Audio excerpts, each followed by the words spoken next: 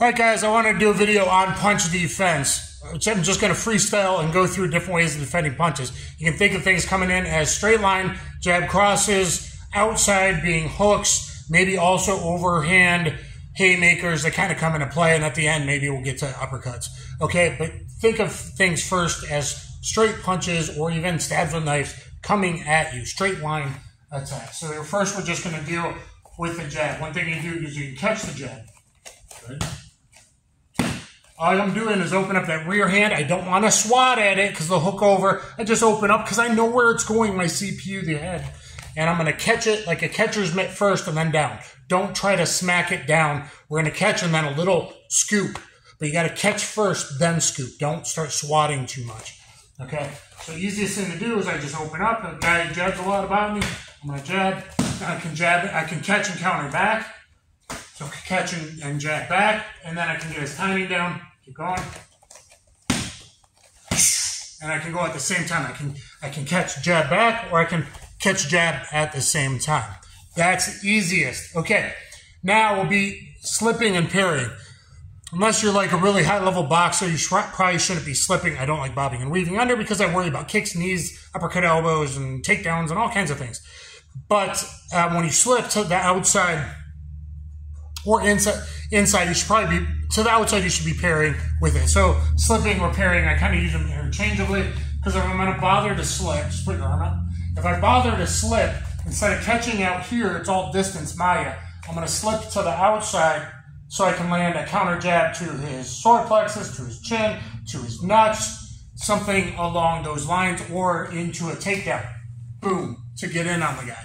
Okay, so if I'm going to bother to slip out here, put your arm out. If I bother to slip, I might as well throw a parry up at the same time to be a little extra safe, in my opinion. Okay, so punch, jab in my chin. I'm going to slip to the outside, slow it down a little bit, and just jab at my chin. Boom. Boom. I can go on the inside, in here. Don't even want to move into, just aim where I'm going. Okay, so you slip to the outside to counter. Usually I'm going to slip and counter jab. So aim out here. Bring your arm out here. Okay, I'm going to move here, and I'm really going here. And then really I would time the guy, catch, catch, catch, and now I'm going to slip and parry. I'm going to go here, and then in on him for a takedown or something along those lines if we're talking that type of thing. Okay, now on a jab cross, I can just go back to the simple one to catch and cover. I can go catch, cover. Aim on my knee. Really cover me. Really cover me. Bang, bang. And I'm ready to counter back because I catch. I cover, but I turn enough, roll it off, monkey cover, deep, and then I'm ready to fire my 2-3-2 back or whatever I'm going to do. I'm ready to counter back. Hopefully that makes sense. That's very simple. We can build on that with, instead of just catching the jab, I'm going to gunting it. So instead of just catching, I'm going to catch an uppercut elbow at the same time. And without the glove, even with MMA gloves, and it sucks, bare knuckle, I might break his fist and stop the guy from wanting to punch at me. So if I can catch, I can then also do this because I know where my hand knows where my chin is. That's where he's aiming, and I know how to hit my own thing with proprioception. I know how to uppercut elbow my own hand and his fist. Put your hand out. So instead of just this, I'm doing this. Maybe catching it early here, maybe underneath. Either way, it sucks. If he came with the jab cross, no 32, I'm here anyway. I'm just here, and then I'm ready to counter. Okay, so come with a 1-2. Come with a 1-2, really come. Really come. Bam! Okay, and I'm ready to counter. So it's already there. I can just leave it if I see a shoulder lift, and most guys flare their elbow and telegraph. So that is like really the simple stuff that you guys should get down. Okay? We can even go simpler stuff and relate them to each other. If he wants to throw a jab cross at my chin go, jab cross, I can just double forearm block. I don't like temple guard, that's kickboxing with big old gloves, because everything slips in barefisted or MMA. But you can do this, like Pancrase or whatever that Toronto fighter guy, he was doing it all through his UFC career. And if you have good distance, especially in the outside, or when you get rocked, you can always have a default to go in a double forearm block. On an advanced level, it kind of sucks because you're not countering at the same time. So like, it's not the most advanced, but it is simple and effective because they're tied up and you can't really counter it that well off of it. There are some things you can do, but it's very good, easy defense. So if you get rocked, you might want to either do this and back up, or crazy monkey cover as you back up, or if you're against the cage or the wall or whatever. But back up a little bit. So we're here. If he's got to step to me to hit me because I'm out of range, I can just cover. Now come with a jab cross guard. Okay, do it again. Do it again. And there's my counter, see? So I can use my footwork and control and know the distance, and it really frustrates a guy if he's trying to hit you over and over again, minute by minute, and he's leaping into you, and you have good, faster footwork and better footwork than him, and all I do is this, and he can't fucking touch you with anything. Because if you have good distance, good Maya, you can always come really hard. One more time. Again, back up, back up, back up. Back up. Good. Then you're ready to go with whatever you're going to do. Well, that's pretty simple. So if I go from double forearm block, we can then go to cross arms defense, okay? Like a little George Foreman action, all right? So instead of that, if he gives me a jab, give me a jab, jab, jab, give me just cross, cross, give me 1-2 hard. Well, that's simple. So I could be here, 1-2, I take that kind of stuff a couple times, I move around, go ahead.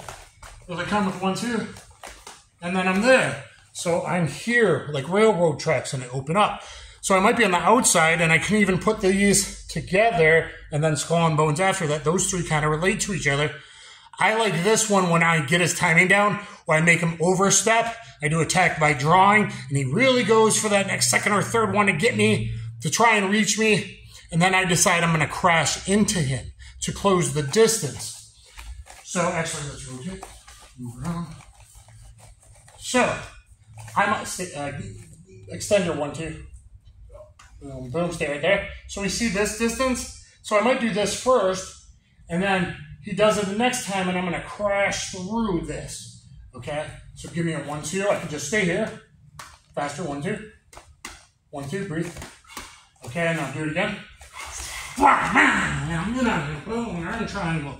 You see, I can use that to crash into him. Whether crashing into him is to drive him to the cage, the wall, or the bars in a prison, or I'm trying to hit, or I'm trying to take him down. I really like that to be able to close the distance on him. So give me a hard 1-2 again. Boom, boom, and I'm in on him, bam, whatever I want to do. I could go here, 3-3-2 is really good if you're just thinking from a striking perspective. Crash in, 3-3-2. This top hand, slowly now give me a 1-2.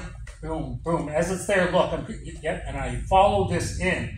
I'd be crashing through this, basically like here, right? I'm coming in, I grab his head, I knee him in the balls or the solar plexus, and there's my Katanagi, okay? Or it could be that 3-3-2.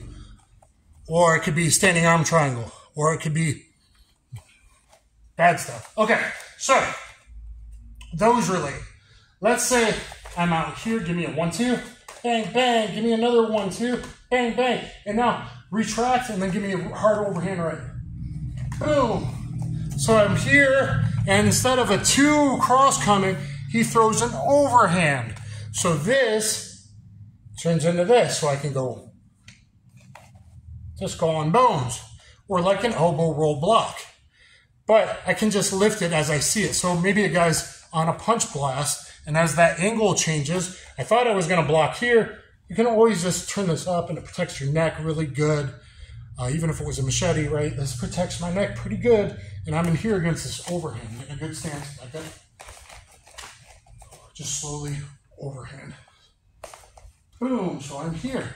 Coming down on this chin. So instead of here, see that kind of would hit my guard down? As I see that through the portal, I'm just gonna change the angle in a skull and bones. So see how that works? So you gotta relate all that kind of stuff together. I think I'm going to keep filming. I'm going to do a part 2. I'm going to stop this now, guys. Let me know what you think below. We got to deal with hooks and uppercuts, so I'm going to keep going.